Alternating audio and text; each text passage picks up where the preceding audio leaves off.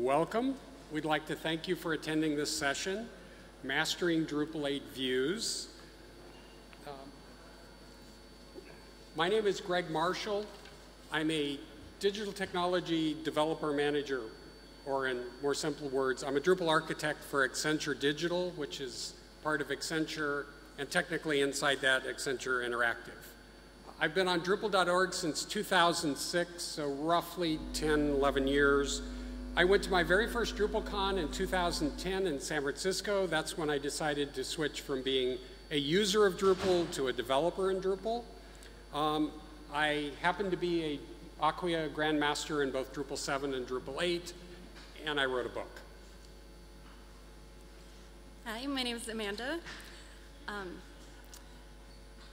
have a bachelor's degree in business and a master's certificate in energy and sustainability. And when neither of those really helped me get a job, I ended up going to Drupal Easy Academy at my dad's suggestion. I've been a Drupal.org user since 2008 because I had previously tried my hand at Drupal a little, but then I decided to focus on school. Sorry. So I initially got into Drupal in 2008, but I decided to focus on school because I thought it would be better for it to help me get a job, and then ended up coming back to it later. My first DrupalCon was Baltimore. I'm an Acquia certified site builder. I interned on a UN humanitarian response Drupal site. I'm working right now as a Drupal developer at Brad Jones LLC, but I'm looking for something a little more full-time, so if you know of anything, let me know. And this is Jackson. He's one of the characters in my dad's book. Okay, because I work for a large company, we have the standard legal disclaimer. Basically, what this says is I am not here on behalf of Accenture. I am here as an individual, and they take no responsibility for anything I might say. So to put this talk into place and sort of set the stage for it, as a family, we get together whenever the kids are in town, and we'll tend to go out to a restaurant and have breakfast. And normally at those breakfasts, if it were before last fall when Amanda started Drupal Easy Academy, we would talk about sewing or crafts or travel or cooking or things like that. This particular breakfast was in November last year, and my oldest son and his new wife were down visiting from Wisconsin, and we're at this restaurant, and Amanda and I are sitting at one end of the table debugging a problem she's having with a Git repository. And at that point, at this family breakfast, it dawned on me, family meals will never be the same again, because all of a sudden we have something to talk about. So what we decided to do, just for fun, is take that conversation and sort of adapt it to views and talk about views like we were having breakfast at Sam's number 3. So Amanda, how's that project with UN going? It's going great. We're getting deeper into Drupal theming. I've been able to build a few views. I thought I was really understanding views from my class, but I'm still struggling with the terminology. Terminology is always a problem with Drupal. Drupal tends to overload most terms. So we have the same word will have different meanings depending on what context it's in. So let's set the stage with some basic words.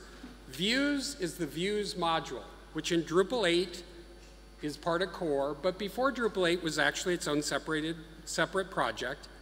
And the way to think about views as a module is it creates dynamic lists. So it's a list builder for Drupal. Those of you that have been in computing long enough can think of it as the Crystal Reports for Drupal. So Crystal Reports was a report writer back in the days of DBase and other databases. And then when you talk about view in the singular, you typically are talking about a single one of these lists. As an example of something you would do with views, think about the case where you want to display the 5 most recent blog posts as a block on your website. So if you did it manually, what you would have to do is you would have to add the blog post, publish the blog post, then go back to the block, edit the block, add the title and link deleting the title and link of the oldest blog post.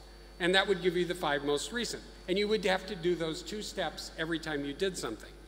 With views, what you can do is add the blog post, and automatically the block will update itself with the 5 most recent blog posts.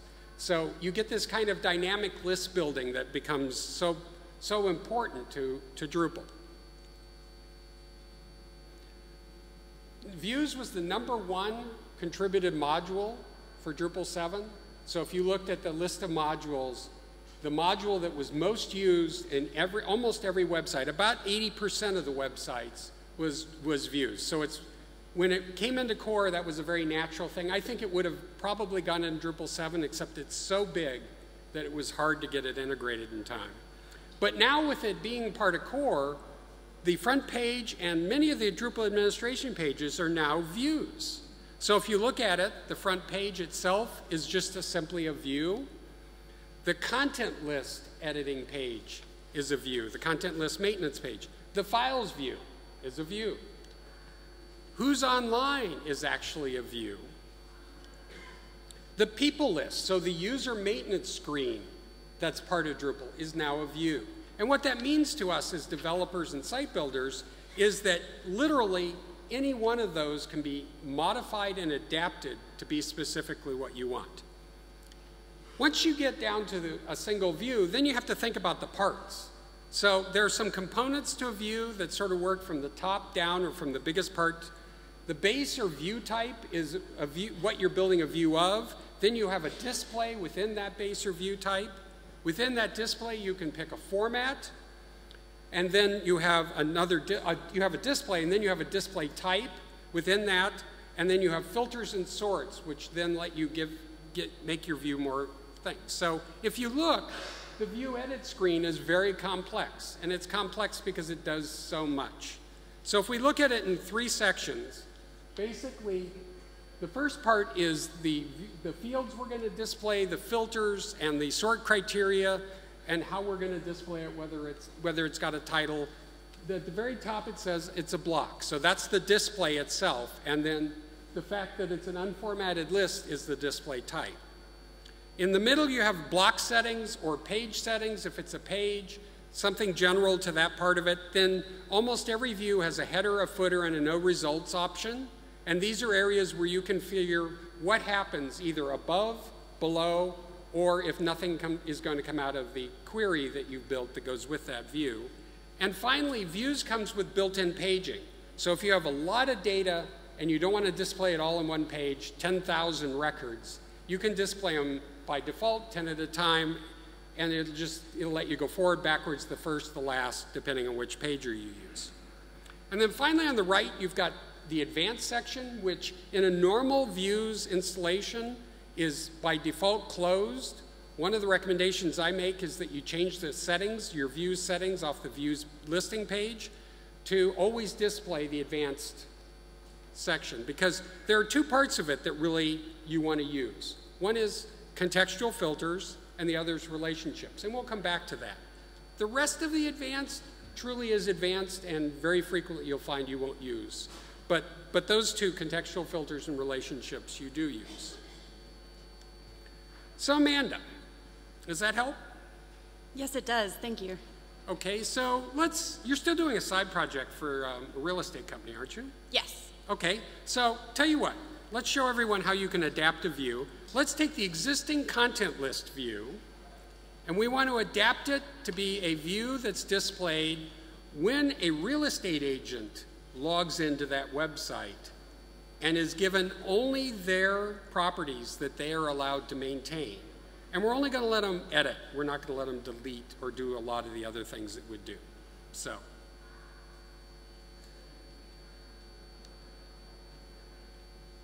Oh, this is what I want it to look like when you're done.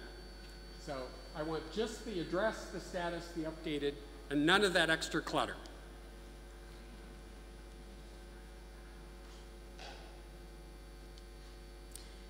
So my first step is to duplicate the content maintenance view. I don't want one little mistake to screw up my whole project. Then Then I changed the title to property maintenance by clicking on the word content under title. Under the fields section, I removed the bulk operation form by clicking on the field name, clicking on the remove link at the bottom. I also removed the content type and the author user fields, since this view will only display the current user's properties. I also removed the translation language filter, since that site only has English. Finally, I changed the content type filter from being exposed being fixed and selecting the property content type. It's important to save your changes so that they're permanent. This shows the before and after the edits. That was relatively easy, but a fresh copy of Drupal only has 2 content types, basic page and article, and they don't have very many fields. Why is views around? Is it only for administration screens? Good question. Views is around because of structured content. So in Drupal 7, we added fields module. Before that, it was called CCK, but it gave you the ability to structure your content and add lots of different fields.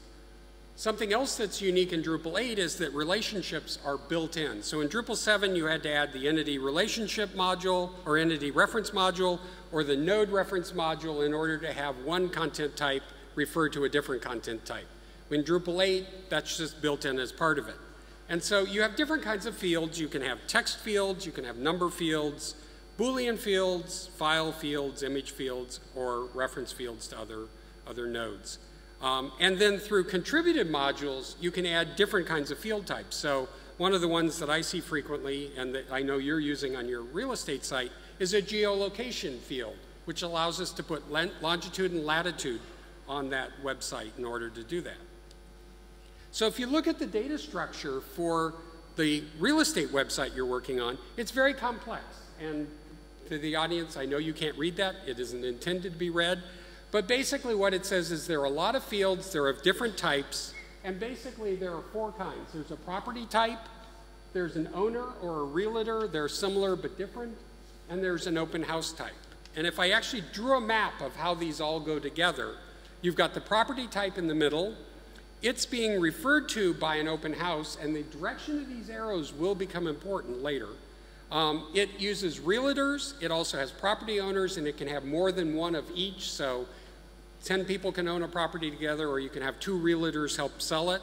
And then there are 2 kinds of entities that most people don't think of as being separate like nodes, but they're taxonomy terms. So we have a county taxonomy and a neighborhood taxonomy that we've defined for this particular site. So why don't you walk us through building a new view for this? Pretty easy to get going.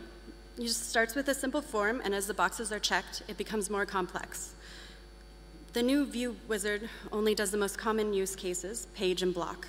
Other displays, like attachment, have to be manually created on the edit page. So if we look at the starting wizard page, the questions are pretty easy. You have to give your view a name, which will automatically create the internal name that Drupal uses. Then you tell views the view's type, or what kind of entity you want to base the view on. Content is the most common, so it's also the default. Then, assuming you pick content, you can select a specific content type, like property, and the initial sort order. Finally, you can check boxes to create a page display, or a block display, or even a REST endpoint. Of course, in Drupal, nothing is as simple as the starting wizard would lead you to believe. When I click the Create a Page, a whole bunch of additional settings magically appear. Let's zoom in on just the page settings you'll see. I can set the page title and the path. I can select what kind of display I want on that page. In my property maintenance view, it was a table, so I'm going to try that now. I can also set up a pager for when there are too many results to display on a single page. And I can add an RSS feed. Fortunately, except for the base view type, I can change anything I set up here later on the view edit screen. So Dad, what are the various parts of a view? Okay, well, we went through them very briefly, but let's talk about the various kinds in more detail. So you've got the base or view type. This is the kind of view that you first set. And this is the one thing that once you set it, you can't change. And so the most common use is content. The other thing you can do is you can actually do a view of content revisions, which the first time I looked at this, I wondered, why? And then I was chatting with some people in Minnesota that work for a state agency, and they by law are required to publish the edit log for every page that they have on this particular website. So the ability to do that automatically and just attach it as part of the page is a really convenient for them. Because comments are now entities and not a unique thing, you can do views of content, of comments. You can do views of log entries. So if you've got the DB log turned on. Now the challenge with this is it's a very interesting capability, but of course one of the recommended best practices is that you turn off the DB log in production, which means your view goes away with it because you have nothing to reference. You can do views of the file system. You can do views of taxonomy terms, and you can do views of users. So you have lots of different base or view types that you can work from. Once you've picked a view type, then what you do is you pick a display type. And the displays can be page, which is the most common, or block, which is almost as common. There's a unique display that's part of every view that you probably never noticed is there, and that's called the master or default display. It's there in every view. It disappears as soon as you create any other display. So there is a settings on your settings page that you can go to always display the master, but it's very handy if you're building theme and variation displays to edit the common part in the master display and let it ripple through, and then just do the unique parts, the overrides, in the individual displays.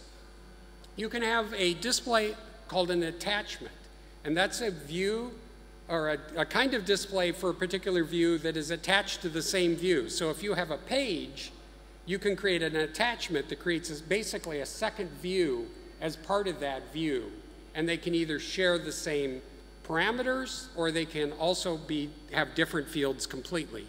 You have an embed, which interestingly enough really doesn't do anything in early versions of Drupal 8. I haven't checked it recently.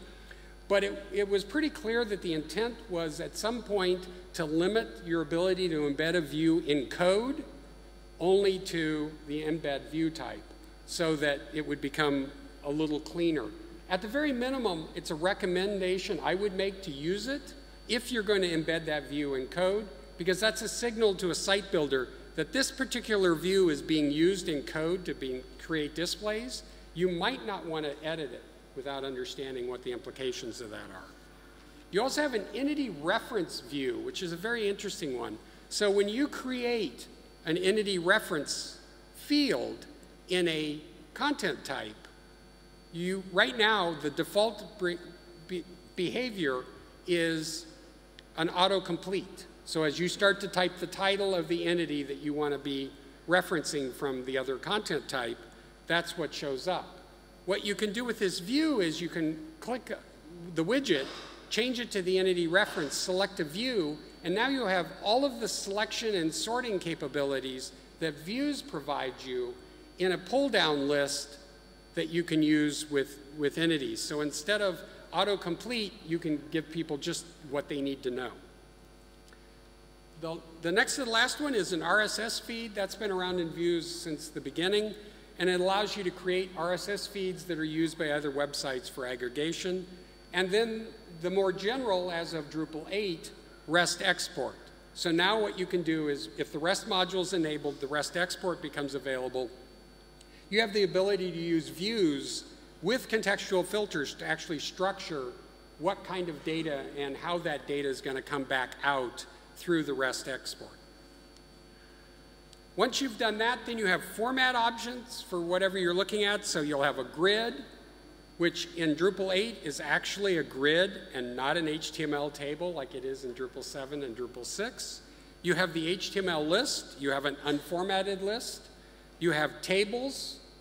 And you have anything that can be added by contributed modules. So Views Accordion is one that I've seen used on a lot of sites. It gives the ability to create accordions very easily. You have a Views slideshow, which creates those carousels that every designer tells you should never have and every website has. And then you can actually create maps. So you actually have modules, and parts of modules, like the geolocation module, provides a views integration. And so I can create a view as long as I've put the geolocation data in as the output. I can go ahead and feed that directly into a Google map. So what's interesting is, of course, every format has options. The table being the most interesting of them, it has options upon options. So you can actually make, once you've created a table with a view, you can have it be click sortable. So the sort you define isn't necessarily the sort that the user has to see. You can take two fields and combine them together in a single column. So in one of the examples I did, you have the realtor's name and his phone number separated by a comma. That's something very easily to do within that. Once you've defined the format, then what you do is you define typically the fields. The alternative is you can use display modes. And so I can say I want content with either the full display mode or the default display mode or a user-created display mode. I personally believe that it's better to use fields in this case, because what it does is it puts the ordering of the fields and how they're formatted along with the view, whereas if you use a display mode, it's somewhere else in Drupal, and you have to remember that you're using that display mode to control how this particular view is being put out. And so each field, of course, has lots of settings. In the case of date, you can pick the date format that you're going to use. You can pick the time zone that it's going to go with. You can decide whether or not to have a label attached with this particular field or not. If so, what the text should be, whether it's the field label or whether you want to override that and put your own on. You can do style settings and rewrites and things like that. And one of the things that I found very powerful ever since Views added it in Drupal 6, I think, is the field rewrite. And so you check the box that says override the output of this field, and all of a sudden you have the ability to rewrite this field as everything that's above it, or using all the values that's above it. So one of the common mistakes that gets made is, well, I've got it, it's in my field list, but I can't see it in this list. It has to be above it in the list. But one of the options you had on a field is exclude from display, and you'd wonder, why would you put something in a view if you're going to exclude it from the display? Why bother? Well, the field rewrites is actually where you use that. And so it's very easy to take two relatively disjointed fields and reassemble them, let's say, as a link with a very custom URL being built as part of it. Or you can do more complex kinds of things. The other thing that I found really interesting is in Drupal 7, the field replacement patterns are square brackets, the token module. And if you notice, these are the double curly brackets, which it was very, very late in doing this that I realized that looks a whole lot like twig. And sure enough, that field is actually a twig template inside your view. So anything you can do in twig, you can do for a field rewrite inside views. So just as an example, I put a for loop, and I had it display characters separated by asterisks, simply by rewriting a field with the twig capability. So it's a very, very powerful capability. So let's talk about filters. Why don't you tell us how they work? Filters let you select just the part of the data that a view might return. For example, one of our favorite shows is Tiny House Nation, which is a show about houses smaller than 500 square feet. I thought it would be fun to have a page of tiny houses on the real estate site. To do that, I set a filter to limit the results to listings where the property square footage is less than 500 square feet. I could do that on an extra display of the main property view, so it was really pretty easy. Expose filters let site visitors choose what values to see.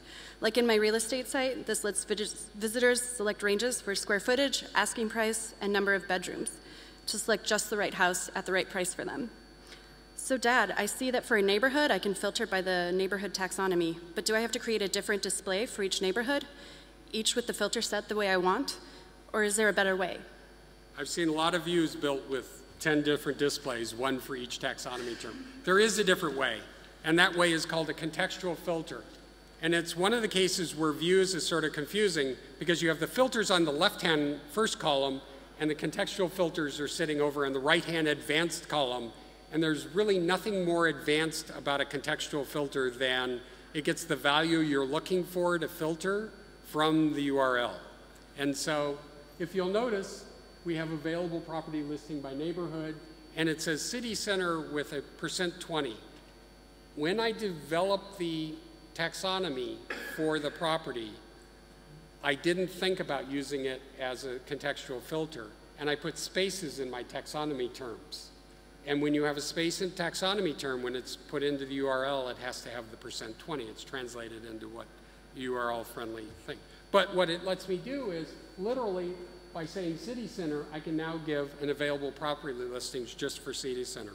And that's the part of it. And the way I did that was I went into contextual filters, I clicked add, I add the taxonomy term, and I configure it with the particular taxonomy I want, display only the things I want. It also has a very powerful feature, which is something I use a lot, where if you don't have a value in the URL, what do you want the default to be? And you can set that to a fixed value. You can actually have it read some of the context, like what user is logged in, or what page or node you're on. So there's all this extra information. So you'll find a lot of times you're using contextual filters, not using the URL, but using the ability to pick up default values out of other things. So Amanda, walk me through how you change that order. Views wouldn't be too useful if everyone displayed results by date the entity was created. But as you said, this is Drupal, so anything is possible. In views, I can change the ordering or sort criteria to be any field and either ascending or descending. I can also have multiple levels of sort. So if the first sort criteria, neighborhoods, returns several results, I can sort it by another level, like title, and can sort within that group. Looking at the settings for the sort criteria field, I can see you can expose the sort to let visitors change if they want ascending or descending. In this example, I'm sorting a date field, which adds a granularity option, so I can sort down to the second or maybe just the day. And then use the second level sort to sort by another field, like alphabetically by title. Sorting is pretty easy, but using the structured content like you described, I wanted to have a view that shows fields from the realtor in my property listing. But when I try to add the field, it doesn't show up. Is there a way to do that? Of course, this is Drupal. That's where relationships come in. So the other advanced option that you'll use a lot is called relationships. When you add a relationship, you're basically associating one content type through an entity reference to another content type. And when you do that, you actually acquire the fields from both content types. Now, you remember when I put up the picture that showed the property with all of the other content types that could be related to it, and I had arrows drawn?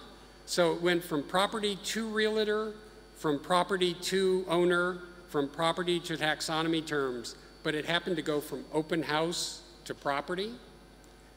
Those arrows are important when you're using relationships. And the reason is, if you follow the arrow, it's relatively performant. If you don't follow the arrow, Drupal has to basically read the entire other side and figure out what happens to be pointing backwards. So Drupal doesn't have a problem doing that for you.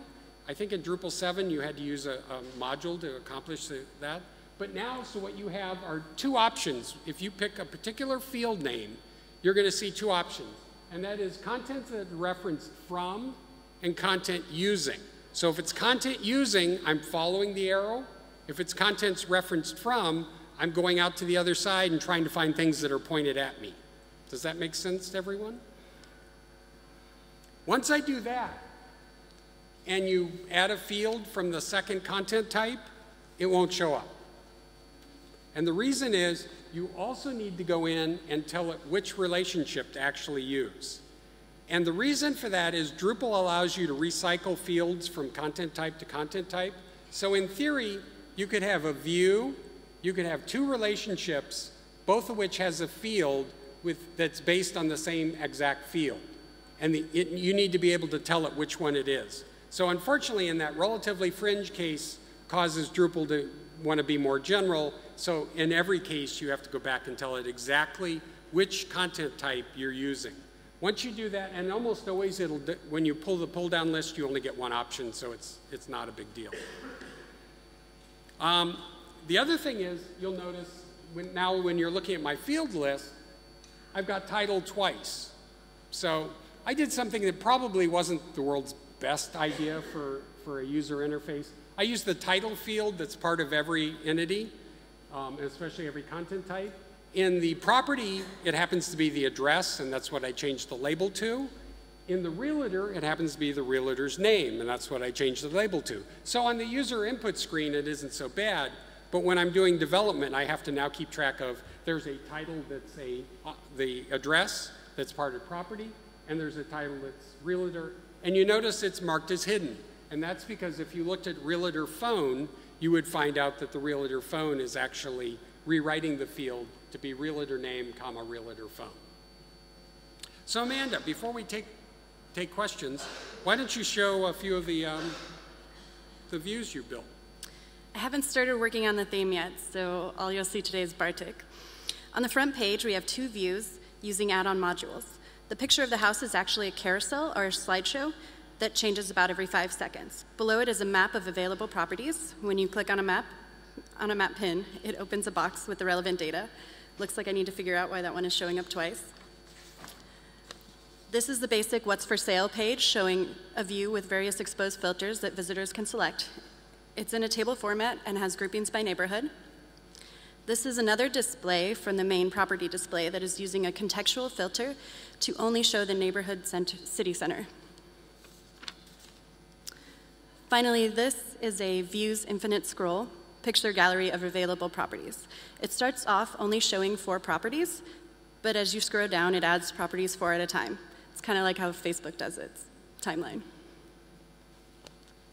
That's the end of the presentation part of the talk. We're more than willing to take questions. However, we want to remind everyone that on Friday is Sprint Day. Please come. Amanda will be there. She's actually helping me be a Sprint mentor this year.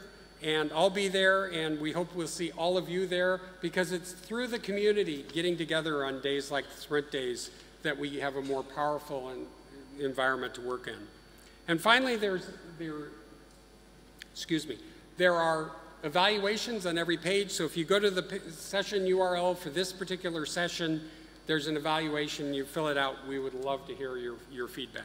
So with that, we'll take questions, job offers, whatever. So there are microphones because we're being recorded. If you would use the microphone, we would dearly appreciate it.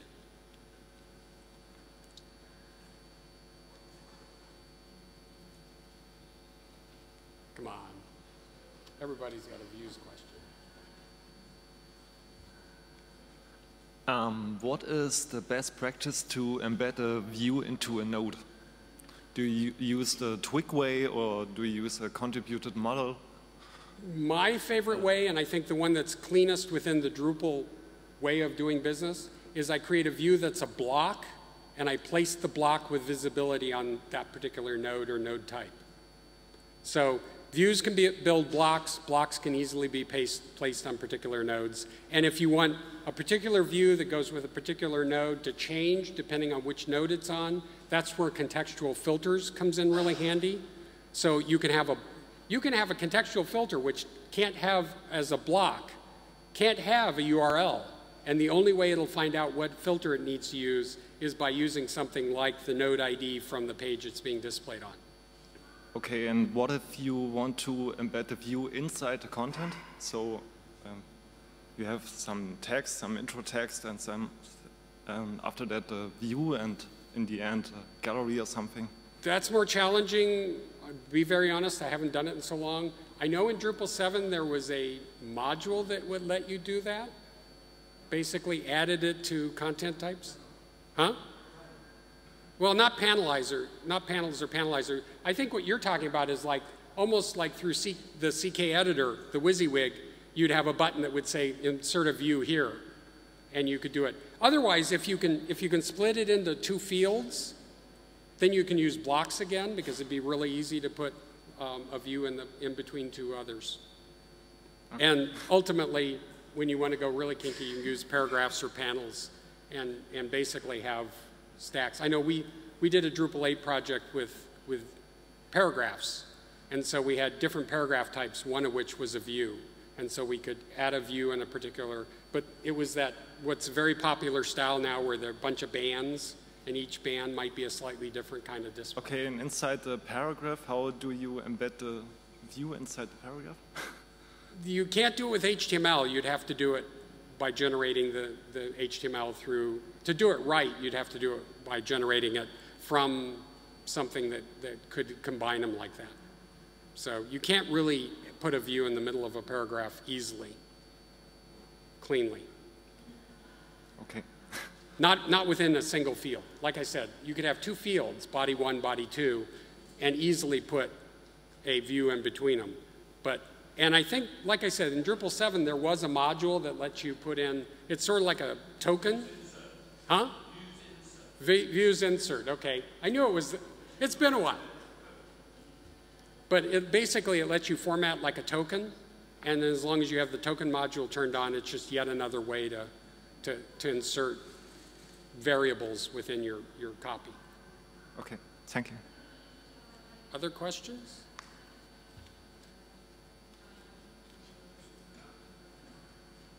To ask about, I think one of the things you can do in terms of output is to tap into the REST APIs and things like that. So instead of outputting HTML, you can do JSON and others like that, and then start decoupling a bit. And would you recommend using views to create these sort of feeds, or are there better ways of doing that for REST purposes? With the caveat that I am not a front-end developer. I may have pretended to be one a couple times, but and so I don't do JavaScript with frameworks and decoupled kind of Drupal approaches. The way I'm hearing from working with developers that do, they're doing it one of two ways. They're either using the JSON API module, which is a slightly different philosophy than the REST API that's built into core, but gives you that same capability. Very frequently, it depends. If you have relationships that you want to expose together, basically denormalizing, views is a great way to do that. If you have content that's just simply being output, you can do that directly from the REST API that's part of core. So there are really 2, 3 different ways, and you might mix and match a couple of them together. But more and more I'm hearing that people who are doing true decoupled are using the JSON API because it seems to have a more natural interface than the built-in REST API. Other questions? I feel like there's nothing else. Hello? Well, with that, we thank you. If anyone's interested in the book, there are postcards in the back. There are postcards up here. They have a discount code. So if you're going to buy the book, you want to buy it probably in the next couple of weeks because it's cheaper. With that, we'll thank you for attending and have a great DrupalCon.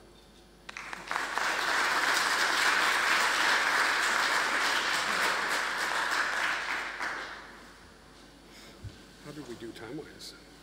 45 minutes? Wasn't it? Or was it? Yeah, it was 15 after, wasn't it?